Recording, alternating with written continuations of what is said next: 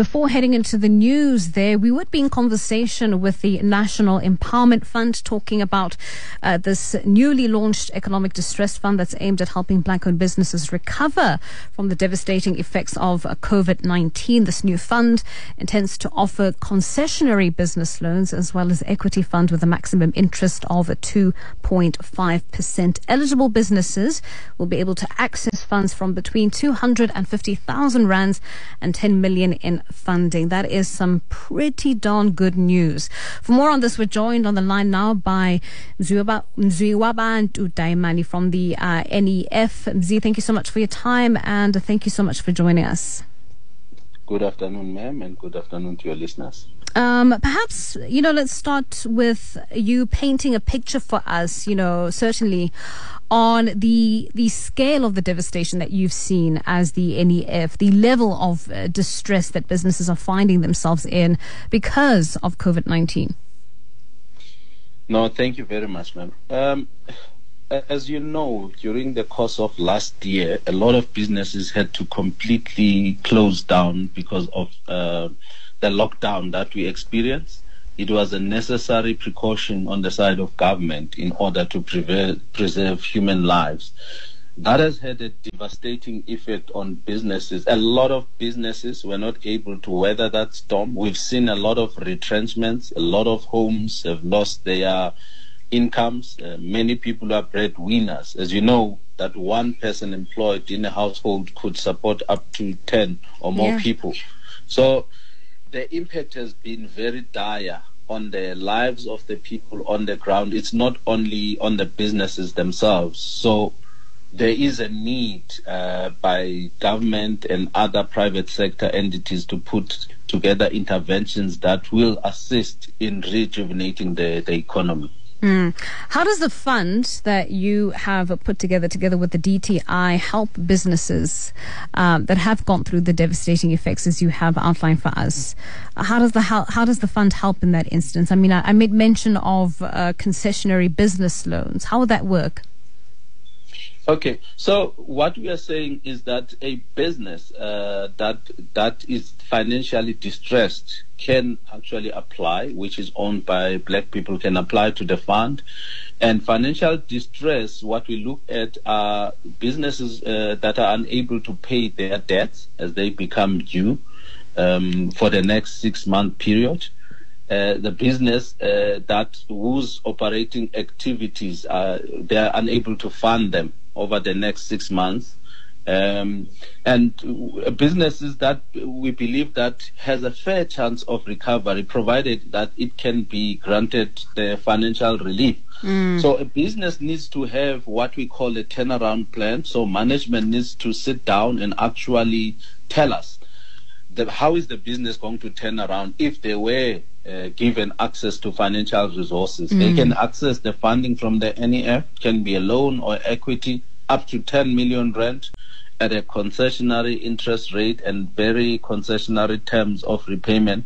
So what we're saying is that we want to give businesses a good chance of recovery, and they can access funding that would not necessarily be accessible from normal funding institutions. Not to be, a naysayer in the conversation, but I have to ask, I mean, we're fast approaching a year into South Africa's own, dealings with this global health pandemic.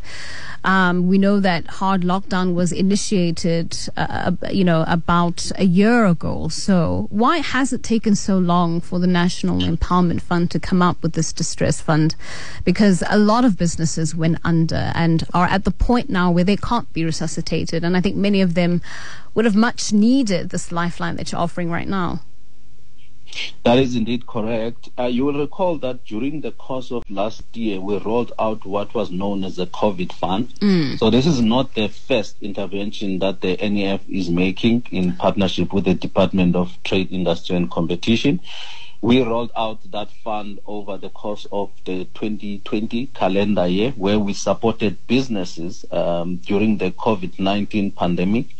The NEF also rolled out funding from its normal funding activities. So we've always supported businesses, but what we're saying is that what we are seeing now is that the effects of COVID-19 are becoming apparent in the business, and there is a need for more interventions. Certainly, what we are putting in place now cannot be the only intervention. So we continue with our other normal funding activities, but this one is a focused interventions that supports businesses that are in distress. All right, so just to wrap up our conversation, Mzi, in a similar fashion to what we saw right after the launch of the Tourism Equity Fund, your Economic Distress Fund is facing criticism for this, what they are terming a racialized dispensation. I mean, it's aimed at helping black-owned businesses recover.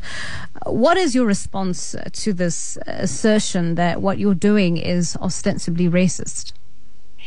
Indeed. So you will recall that the NEF is the only entity in the country with an exclusive mandate of supporting broad-based black economic empowerment. So the NEF was set up specifically in order to finance BEE. Now, what government recognized at that time is that we have to do more than what is known as formal equity. We need substantive equity. You cannot say that everyone is on the same footing if we recognize that apartheid was a crime against humanity. Now, if you look at Section 9 of the Constitution that talks about equality, it actually requires government to put together interventions that would assist groups that were historically affected negatively by the legacy of apartheid. And the NEF was actually a deliberate decision by the South African government so that it can support those black businesses. So what we're saying is that the NEF is not against against white business, but what we're saying is that we want black business to work with white business. And certainly within our funding, we've got a lot of businesses that are actually partnering with white companies, and there are a lot of white companies that are positive about this, that are actually supporting what the government is doing in terms of supporting BEE. So this is part of nation building, and that's the call that we're making to the countries, that let us all work together.